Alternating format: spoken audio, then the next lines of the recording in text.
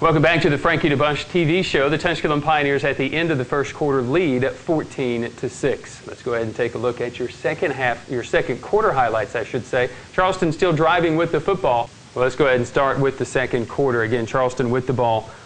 Faces second down and 10, and I think really a play here that is going to define maybe even Mason Fowler in his season. This is kind of the consistency you're saying. He's just not super fast, but he just continues to come after the quarterback, applying some pressure, and you know, a host of guys that can get back there into the backfield. Big turning point in the ball game, actually. You know, it's long yardage here, and they call a pass play, and Mason does exactly as he's coached to do. He's got contained, he keeps contained, he makes a huge sack on their quarterback and knocks him back into their own territory. Just a big, big play, and now we put him in really long yardage, and it's easy to execute defensively when you put him in this situation to give your offense an opportunity to get the ball back. Especially with the speed that you have facing a third down and 25, and it's Blaine Wilson who's trying to pick up that first down. And again, folks, number 35, get used to his number, I think, this year. Boomer Brown made 15 tackles on the day. It's one of the best tackling performances outside of Alan Slaughter's 25 in a homecoming game that he had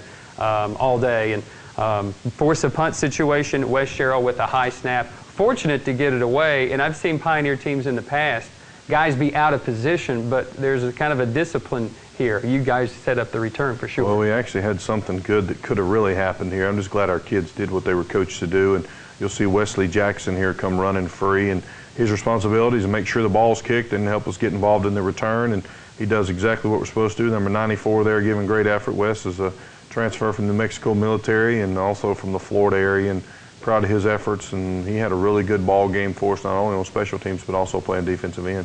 Pioneers have the ball for the first time here in the second quarter. Bo Cordell 1st and 10 from their own 48, and here's a new guy, Josh Mackey, a North Carolina transfer for Tusculum. First time he's touched the football in a real college game. He did transfer from the University of North Carolina but was redshirted over there, so Josh is going to be a great player. He's just got to get comfortable with the offense and learn a little bit more what we're trying to get accomplished, and watch those guys that's been around a while, and here he's got to catch a football. And again, first game jitters for him, got to relax, catch it, and make some plays happen, and excited about what he brings to the Tusculum football team. When I saw the play and how it was designed and who it was going to, I was excited in the booth because I realized that I'd seen this in practice 3 or 4 different times, and he's picking up 10, 15 yards a pop just because he's getting some good downfield blocking as well. But again, incomplete. And then a little bit of the penalty bug, I think, hits Tusculum here in this second quarter, and especially in this drive. A false start, then a good completion to Michael Rodriguez coming up, but another illegal motion. So you kind of shoot yourself in your I guess in the mouth in a way here in this second quarter. Yeah, unfortunately,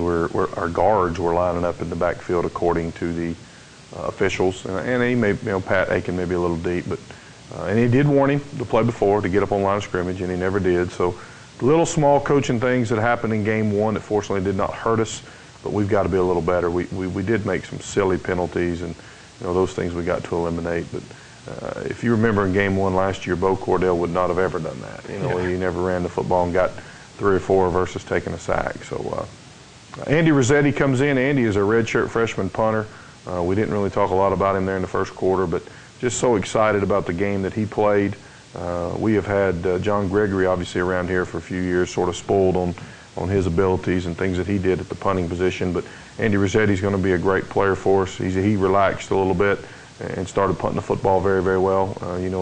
As a freshman in your first college football game, regardless what position it is, it's hard to do, but when you're put on an island as a punter and you're the only one back there, I was proud of his efforts, and he does a great job catching it and getting it off, and just excited about what he can and will bring to the table for the Pioneers. And again, what you don't really see there, it's an 18-yard punt, but he also got hit when he let that go. Was he hit by his own guy? No, I thought it should have been a penalty, actually. They came through there and ended up running into him. We didn't do as well as we need to on our punt team, and made some personnel changes there. Hopefully we'll correct the mistakes that need to be corrected and be better next week. Folks, number 94 is going to be a pleasure to watch this year. Wesley Jackson Jr., he's the one that disrupts that whole play. Luke Harris comes in and knocks Brian Lee down for a loss of 2. But Wesley Jackson seemed to be a guy that anytime the coaches on the sideline needed somebody in for field goal, extra point, and we weren't lined up properly special teams, it seemed like he always had his helmet on, was going to run out there no matter what. Now, it may have been him you were yelling at, but I was excited about the energy that he brought to the Well, team. he's a great person. He's a great kid. He's a team player. He'll do whatever you ask him to do. And there's true freshman number 23, Katron Jelly Becton from Miami, Florida, getting in on the play there and making something very, very positive happen for our football team. And we had a number 23 years ago that played for us that ended up making millions of dollars in the NFL. Jelly is not Ricardo Coakley, but he made as many plays wearing that jersey Saturday as a true freshman that I remember a lot of guys making in the past. So excited about what Jelly brings to the table for us in the secondary. A Tusculum team again that still leads this football game right now here in the second quarter, 14-6, and you can see the defense putting a lot of pressure and forcing a 4th down coming up. But Wilson, just a little dump pass to Lockhart, and great pursuit, by this huge defensive line, and a bunch of new faces out there on that defensive line. You brought in 4 kids at over 300 pounds. I think we saw 2 of them on Saturday. A lot of them got some playing time. Those young guys are just living and learning. But Terrence Smith, who actually weighs 230 probably if we're stretching him, he's 6'6". He fits our scheme. He'll be able to make a lot of plays in what we're doing. He's tall and athletic and rangy and made a bunch of plays. And talking about Wes Jackson making plays, and Jason Muelling up front made some plays for us. And then we throw in some freshman Nick Smith from over at Seymour comes in and makes a few plays late in the ball game. And James Farmer from Stevenson High School in Atlanta comes in at over 300 pounds making plays. Damian Herring, another nose guard, not very big. They call him Little Mua because he looks like Big Fatua Mua. They got a lot of talent in that young defensive line group. But there's old Zach Norman making a really big play for us, and not sure who that was at free getting in on the tackle. But we're starting to play. If you'll notice, there's 5 and 6 black shirts getting to the football, making that play, and we've emphasized all 11 running to the ball and do a great job of that on Saturday. We've skipped ahead here in the second quarter as the Pioneers had forced Charleston to punt. Charleston then came back and forced Tusculum in a 3-and-out. Andy Rossetti getting a punt off of 35 yards. So 1st and 10 from the Charleston 25-yard line, and really they put together a little bit of a drive. 2nd and 2, a 1st down and 10. Give it to Lattimore, who goes for a yard. Blaine Wilson will keep it. But this defense right now, you see Jelly Becton. I mean, these guys are right now excited to be out there. Well, right there, they were doing exactly what they're coached to do. They let it. They kept extending it, getting people to run the football. It's what we're coached to do. Give our guys a chance to get there and slow play the option. And here where they're handing it off, and there goes. I think that's Zach Norman. He's got the fullback, so he takes the fullback. Those are things that seem easy and seem simple, but you got to get your kids have to be disciplined to win football games. And I thought we played disciplined on Saturday, definitely enough to win the game. I believe this play right here, Blaine Wilson, one of the first 3rd downs that they had picked up in the entire game. And I thought it was a little bit lucky because Higgins comes actually out of this and falls to the ground as the ball is hitting him in the shoulder pad. So a little success, and I thought, well, is that what they needed on 1st down and 10? Darrell Bird, I thought, was a speedster for them, and look, he's being run down by Boomer Brown. He would have gotten there, I believe. But you're showing some speed and athleticism maybe you just didn't have last year either. True. We got to do a better job here getting off the block in our natural and diamond position. But that's great effort by Matthias Brown, just running sideline to sideline. And again, this scheme really fits him to a T. He's got so much natural speed and athletic ability. It's going to be hard for a lot of teams to block. Again, in the secondary, it's going to be a tough pass to complete. Maybe it will come clear here, but I think Durante Hunter last year makes this connection with the big 6'5" wide receiver. That's always tough. But right there is Ashby with him stripe for stripe. Ashby's got to do a little better job. He's in his hip pocket, needs to be in front of him. If it's a good throw, it's probably 6 points. And we did catch some breaks, which we needed, and I firmly believe good football teams will catch breaks at due time. And we played hard enough to get some breaks. We deserve some of those breaks, so it's fortunate for our team that they didn't connect on those. But and Darian's there. He's just got to be in a little bit better position. 3rd down and 4, block in the back. We'll take this one back a little bit, so it'll be a 3rd down and 11 for Charleston. Again, still in the second quarter as we're approaching almost 3 or 4 minutes to play here in this first half. And Charleston still in the game. It's not like they're away. It's 14-6. They're in the game, even though it looks as if Tusculum has controlled this contest for the most part, which is the truth. That is what has happened. Is Wilson here again on the play that did not count. And then Wilson under a lot of pressure, looking downfield, was looking for Higgins. And once again, there's that true freshman Becton again with the play. Jelly almost gets the pick here. Great job getting his hands on the football and does what he's coached to do. And he'll make a bunch of those plays in his career if he'll continue to take coaching. So Charleston forced to punt, 4th down and 11 from their own 49-yard line. And Cheryl, it was not a punting duel at the beginning. John Gregory has said Andy Rossetti will be better than I am in my career. You just give him some time. Wes Cheryl is a guy who is a seasoned punter. I believe he averaged just 32 yards a kick last year. And early, I don't know if it was nerves or it was the first game that they had kicked, but neither punter seemed to really settle in until the second half. Pioneers have it 1st and 10 from the 24. Chad Blakely gets the ball for 2 yards, and you're trying to put the drive here right at the end of the first half. And I know Mark Kolb. I know what his goals are in scoring some points, and this was a very efficient drive. Very efficient. We actually start playing a lot better offensively right now. Again, we only have 14 points, but I feel like we've played better than that.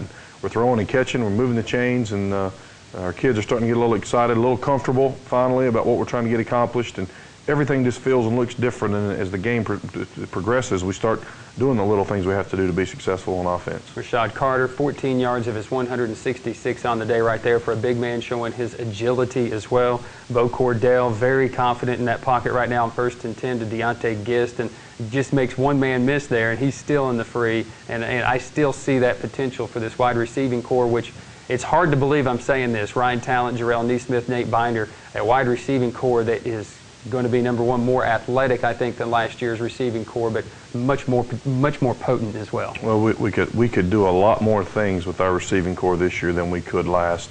I don't know if they'll be better as a whole, but they'll definitely be more athletic and more exciting, and can catch the football and make some very, very positive things happen. 3rd down and a yard. Brian Marshall, key 1st down pickup here. He runs for 3 yards. Bam Harrison, I like the name. Does give Brian, just a reminder, look, you're still in the game, kind of upends him right here, a decleater in a way, but it does pick up the 1st down, and now you're in their side of the field with about a minute and a half playing in this first half. Yeah, we're finally executing. Here's one of those throws that, well, that wasn't the one I was referring to, but we took a shot downfield here trying to make something big happen right here before the half, and great protection up front. Our offensive line's doing a phenomenal job. They actually have us covered somewhat here, so it's fine. We'll regroup and go back and call another play. But Cordell last year was underthrowing that a lot and getting tip balls and near interceptions and a lot of interceptions. I like the fact that he is overthrowing his receivers, and you didn't see that a lot out of him last year. No, that's all a part of maturing, and you're exactly right. He is going to start giving them a chance to catch the football and